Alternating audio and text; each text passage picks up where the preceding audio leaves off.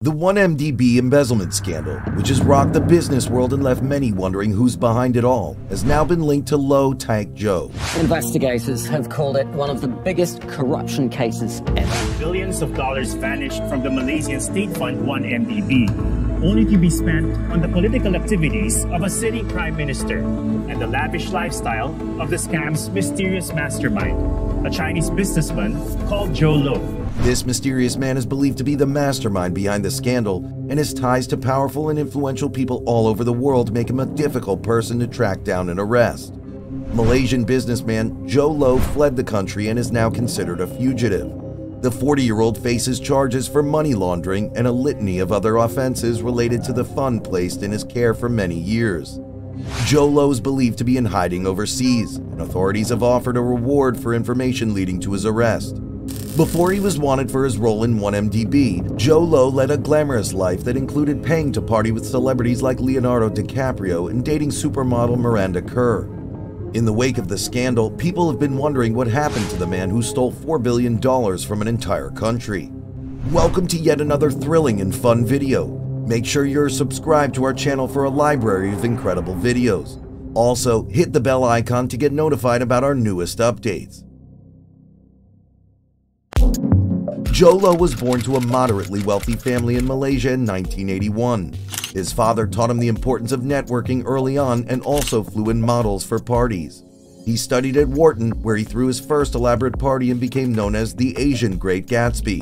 And for his 20th birthday, he rented out Shampoo, one of the hottest nightclubs in Philadelphia at the time, for $40,000. As his partying habits developed, Jho Low reportedly sent a note to Ivanka Trump, inviting her on a gambling trip to Atlantic City's Trump Plaza Hotel. He later told his friends that she declined because she didn't want to set foot in one of her father's casinos. After college, he returned home with hopes of working for the network he built at Wharton, helping them with investment deals. While this plan didn't work out as he had hoped, he was able to connect Malaysian Deputy Prime Minister Najib Razak with Mubadala Development, an investment fund. This connection gave Jho Low status and access to Malaysian banks that lent him billions of dollars. 3 years later, Najib Razak became prime minister, and Jho Low reinvented himself, becoming the alleged mastermind behind offshore financing. He learned how to set up shell companies and moved large sums of money around, according to prosecutors. As the new prime minister looked for ways to fund his government, Jho Low came up with the idea of creating a sovereign wealth fund, and 1MDB was born. He took control of the fund and siphoned $700 million to himself. This initial amount was nothing compared to the more significant sums that came after, giving him access to unlimited wealth. Jho Low partied like there was no tomorrow. Expenses for parties went up to 6 figures as he paid celebrities like Megan Fox, Paris Hilton, and Leonardo DiCaprio to attend his parties. In Billion Dollar Whale, a book about Jho Low, the authors write that he spent $85 million on parties between October 2009 and June 2010. Highlights included running up a $160,000 tab at New York City's The Avenue and sending 23 bottles of Cristal champagne to Lindsay Lohan's table at One Oak, one of the most high-class nightclubs in New York. Madly in love with Paris Hilton, Jho Low contacted her manager in 2009 to see if he could pay her to attend his parties. According to the book, she got paid $100,000 per event. A year later, he rented Paul Allen's super yacht and spent millions on champagne. These bottles were later poured by Jho Low and his entourage, which now included Paris Hilton. For her 29th birthday in Las Vegas, Jho Low gave Paris $250,000 in gambling chips and gifted her a Cartier watch. He financed the movie The Wolf of Wall Street after the company threw one of Jho Low's usual bashes. Celebrities in attendance included Leonardo DiCaprio, Bradley Cooper, and Jamie Foxx. Kanye West and Pharrell performed for guests. Jordan Belfort, the subject of The Wolf of Wall Street and no stranger to fraud, also attended the party. Celebrities were paid huge sums of money to attend his parties.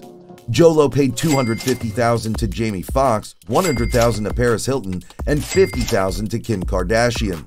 Leonardo DiCaprio was flown on an exclusive private jet to attend Low's birthday party and was paid $150,000 and treated to private gambling activities.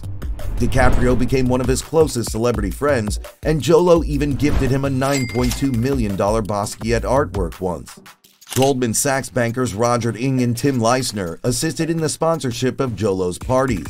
Leisner pleaded guilty and is currently cooperating with the feds, and according to prosecutors, Roger Ng pocketed $35 million from his involvement with Jho Low. Besides partying, Jho Low invested in real estate and bought luxury homes in New York, Los Angeles, and London. He purchased a private plane and spent around $310 million on art, setting a record for paying the highest price for a Basquiat at $48.8 million. Between 2013 and 2014, he purchased $200 million in jewelry. Miranda Kerr, whom he dated in 2014, received $8 million in gifts. That same year, Malaysian Prime Minister Mahathir Mohamad found evidence of what Low had been doing in 1MDB. In 2016, Loretta Lynch, a U.S. attorney, sought to recover more than $1 billion in assets bought using proceeds from 1MDB. Jho Low's jet, mansions, and EMI stake were seized. Some of Jho Low's friends surrendered their gifts to the government. This included Kerr's $8 million in jewelry and DiCaprio's $13 million in art. Founded in 2009, 1MDB was a state-owned sovereign investment fund co-founded by Najib Razak with the help of financier Jho Low in Malaysia. The acronym stands for One Malaysia Development Berhad, and Razak led its advisory board until 2016. It was created to promote development in the country. Between 2009 and 2013, the fund raised billions for joint ventures and investment projects. According to the U.S. Department of Justice, most of the money raised was embezzled and diverted to shell companies and offshore bank accounts linked to Jho Low. In 2018, public anger over the scandal heated up, and voters ousted former Prime Minister Najib Razak. 2 years later, Razak, who faced 42 charges of abuse of power, money laundering, criminal breach of trust, and losses, was convicted in the first of many trials. Goldman Sachs, which was also involved in the scandal, entered in its first ever guilty plea and agreed to pay $5 billion and a $2.9 billion fine in the U.S. Jho Low allegedly led the group of Malaysians who diverted the money invested in the fund into their personal accounts. While he claimed he did consulting work for 1MDB, U.S. prosecutors say he is the mastermind behind creating the shell companies that arranged withdrawals for payoffs and collected proceeds from the fund.